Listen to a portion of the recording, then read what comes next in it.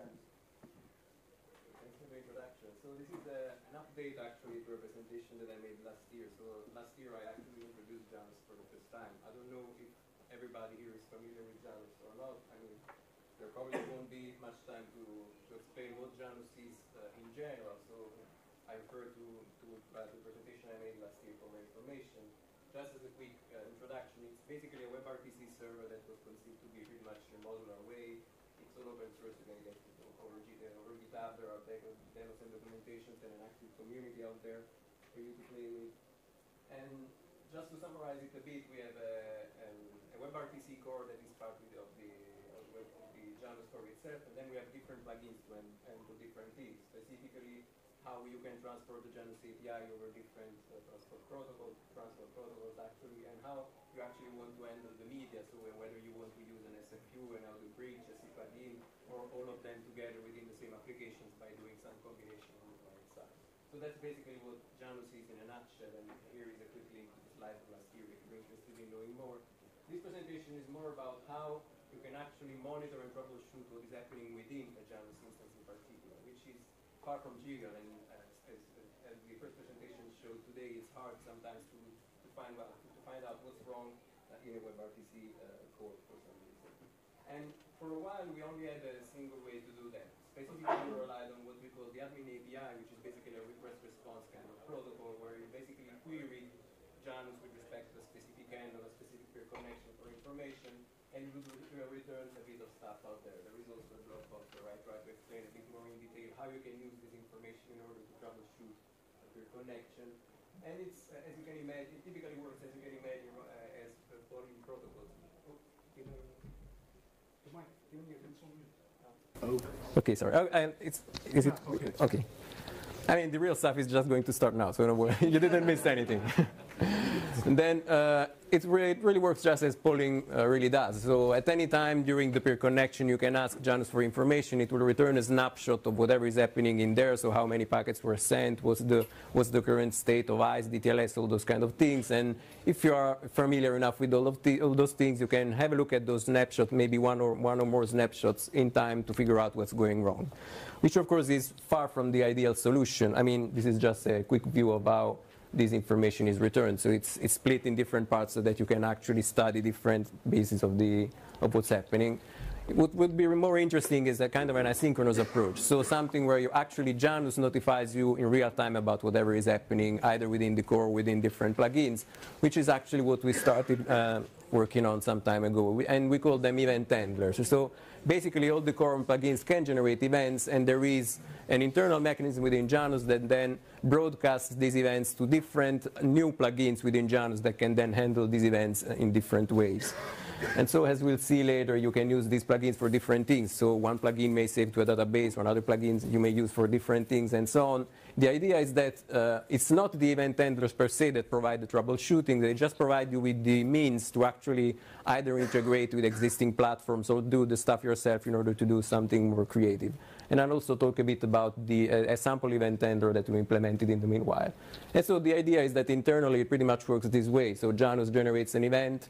There's an event manager within Janus that relays this event to all the plugins that are registered within Janus to receive these events, and then each event can do whatever it needs to do with these events. So one may just format the event to JSON and send it via HTTP to something else for processing, or it may save to database, or it may populate a CDR of some sort, or whatever you need it to do. I mean, it really is up to what you implement in your own plugin there. And there are different types of events that you can generate and subscribe to, really pretty much depending on what you want to troubleshoot. So if it's just session-related stuff, or if it's anything related to the WebRTC setup, or statistics in real time and things like this, we'll see a brief example of this in a minute. And the idea is, of course, that each of those events, which of course presents you a partial view of what is happening, can then be used together with other events in order to correlate and have a better picture of whatever is happening also, let's say, within the context of a conference rather than a single peer connection, just to make a single example. And to make this easier also to integrate with other platforms, we started writing a single event handler for the moment, which is the only event handler that is currently available. Hopefully this will change in the future. And this event handler does nothing more than getting an event that Janus originates, format it to JSON, and then shoot it out via HTTP to an external backend, so that in this external backend you can do some fancy stuff with it. And so it is a bit more smarter than that, so we can aggregate events so that you do not shoot a single message per event and something like this, some basic retransmission mechanism or authentication and so on, but really it's nothing more than that in principle. It's really just a way to take this event, shoot it somewhere else so that you can play with them in a nice way, which I will also try to describe a bit in some examples and blog posts. And if we refer to the previous image where I mentioned an admin application that was polling for information, in this case, the admin application is notified in real time whatever happens. So anytime a session is created, the admin is aware of that. Anytime something happens WebRTC-wise, it is also being notified. It is notified about any offer that happens, anytime the ICE state changes and things like this, so that you're immediately aware of whatever is happening within the platform, which should make it easier to build monitoring and troubleshooting things on top of that. And the nice thing about this first interaction is something that is actually related to the presentation we'll see later on. In fact, Lorenzo is going to talk a bit about how they use these events within the Homer framework in order to monitor a Janus framework, which was really exciting and interesting for me. And I won't delve too much on this in this slide, but I just wanted to say that I'm really excited about this for several reasons. Most of all because Janus and Homer are both figures from mythology, which is something that I really like about. But most importantly, I'm from Mythico, or Miteco, how people call it. And we call it Mythico, which means awesome in English. We called it like that also because it's what Homer Simpson says in the Italian version of The Simpsons anytime something exciting happens. So it's really like a match made in heaven for us. So, and there's a YouTube video over there that shows it. So just to show this a bit more in practice, I didn't really make some demos up and running, but I did make some dumps in order to show you how this all works. At least from an events perspective, and I studied a couple of different demos within Janus. So we have different demos to showcase different plugins, and this one shows my ugly face trying an echo test demo. So whatever I send to Janus is being sent back to me. So we create a single peer connection that we can monitor, and so I captured some dumps of the event handler mechanism in order to see what Janus is actually telling me about whatever happens. And it is also summarized in a blog post that I wrote some time ago that shows how I actually wrote a simple Node.js application that gets all the events from the sample handler plugin as a JSON object, and then saves these events to a database formatted somehow so that I can then make some processing over the database, over the tables, to see if I can get some information about what happened during a specific session. And so if we look at the events that are formatted as JSON, as I said, we get a lot of events about anything that happens. In this case, we see a session has been created using the HTTP transport in particular. We see a handle has been attached to the echo test plugin, and there is also this piece of information that is actually very important for correlation, and I'll show this in the next demo that I'll show after. After we created a handle that is basically an abstraction of a connection between a user and a plugin, we can create a peer connection over it, which is exactly what happens in this other event. So we get an event saying that the remote peer starting sending us an SDP, an offer to basically create a peer connection. This gets passed to the echo test plugin, and the echo test plugin sends back an answer to establish the communication, which is exemplified in this other event that we get here. So the owner is local because it's basically the SDP that Janus generated for itself. In this case, it's an answer. So as soon as the offer and answer have been exchanged, the actual peer connection setup starts, which means that we start getting events about the ICE state machine, so whatever starts happening within ICE. In this case, for instance, we might get events related to ICE that is in a connecting phase, so the ICE connectivity checks start taking place. After this, eventually, the connection succeeds from an ICE perspective, and we are also notified about the selected pair that has been chosen for that specific peer connection, which may be important for several different reasons. Once ICE has been done, we come up to the DTLS information. So after ICE is done, we still need to do a DTLS handshake to exchange the SRTP keys.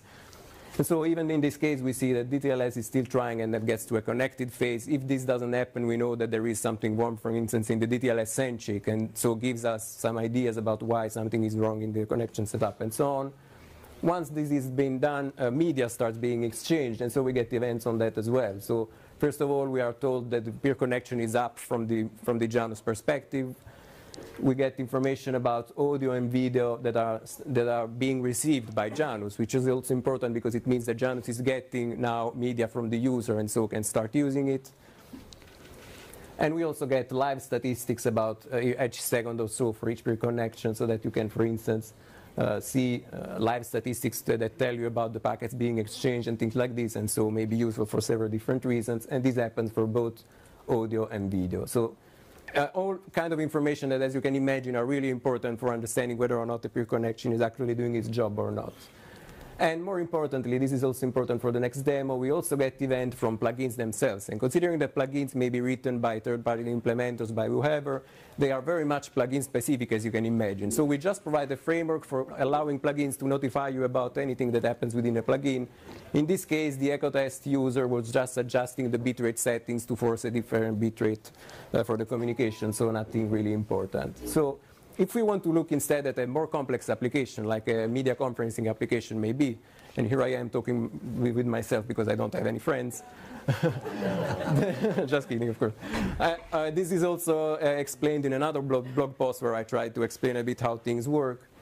In this case, we were more interested in knowing whether or not we can figure out the relationship between peer connections belonging to different users. First of all, if we are able to associate peer connections belonging to the same users to a specific user, and if we are able to reconstruct the topology of a video room, so who is subscribed to who is publishing, and things like this, which is basically what the next dump try to provide. So I will not go through the same session or WebRTC event. We assume that everything is fine in that sense. We focus instead of the plugins generated by the video room plugin, which give us some context about what the video room does with the subscriptions in principle. So in this case, we see that this session handle combination has a participant joined. In this case, it's called Ciccio. Ciccio is one of the users I always use in my demos.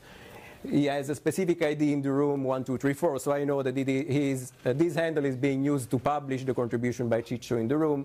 At the same time, Pippo instead is using those session and handle combination to publish his own contribution in the room. And then we see different events related to subscriptions. Instead, we see another handle being used to subscribe. In this case, this is subscribed to feed 83 something, that is basically the ID that Ciccio had. And then we see another subscription instead for the feed 52 something. So we know that somebody has subscribed to Pippo's feed instead. So intuitively we know that they are both publishing and they are subscribed to each other, but it is not to be given for granted, because you can actually use this plugin for things that are much more complex than that. And so we want to be sure of this. What we can do is basically looking at the events that were associated to the handle creation, and we see that these two different handles over here have the same opaque identifier, and so have these other two, which means that they both were originated by the same user, basically. So we know that those handles were created by the same user. And looking at the session handle identifier and things like this, we can basically reconstruct the topology, which is that Pippo is using a specific handle to publish. He's subscribed to a specific ID via a different handle and so on. We know which handle belongs to whom. We can figure out that they're basically subscribed to each other, which is what we wanted to figure out. And this is basically how you can correlate information related to different plugins with each other, which is kind of cool.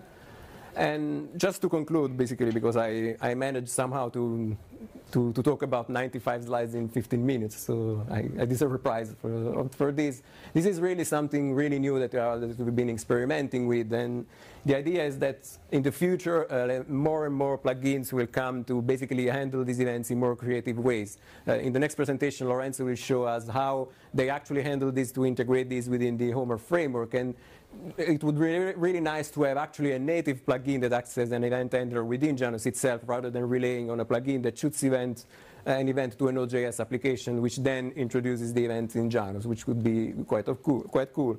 we will also have a student working on this kind of interaction in the future, which is kind of nice. But more importantly, I mean, help us play with this. If you're interested in this, just start using it. Let us know if there is anything more that is needed on this, or if you think it's actually just nice as it is. And this is all I've got. So I'm open to questions if there is any time for that. We're like 1 minute and a half. Okay, that's good. Thank you, by the way.